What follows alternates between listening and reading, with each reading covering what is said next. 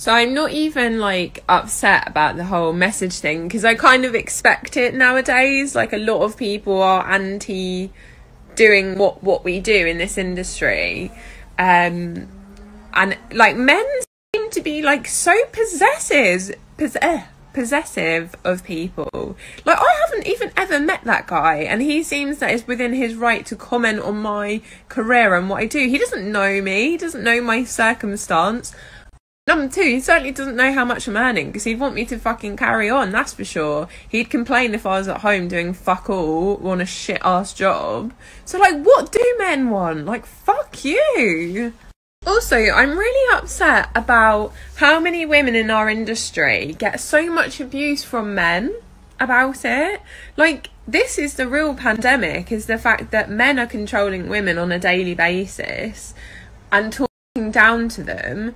Like, this is one of the only industries where women get paid more than men. I mean, it just says it all.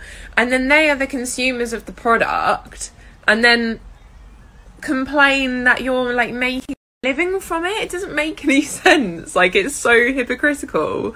And point two, if men could make money from doing this, they fucking would. They'd love it. But too bad, suckers. And do you know why men hate it so much?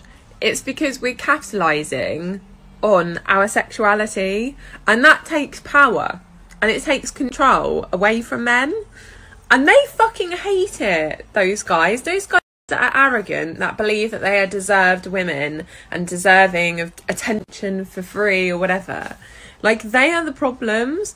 It's predominantly the consumers of the product, like, of who call you or cam you, are the most chivalrous, respectful guys I have ever met in my whole life, would do anything for you.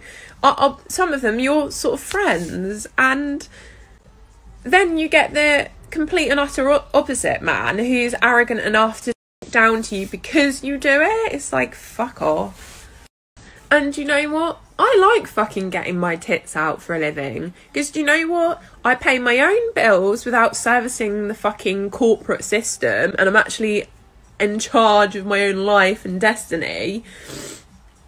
And I like the fact that I don't have a glass ceiling to fucking shatter. It's all within my capable hands to do it, and I have fucking fun. So I'm sorry, guys, if you're sad, sat there at home, and you don't want me to do it. Well, too fucking bad.